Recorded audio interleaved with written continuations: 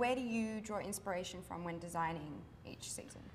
I love LA because here there's so many flea markets and so much inspiration here. So just by going to the flea market, I find a lot of inspiration. I find inspiration just from my daily life with my kids, with my friends, just looking at all the beautiful people in the city. Yeah? Yeah. And talk to me about colors. What kind of colors do you love to work with and use?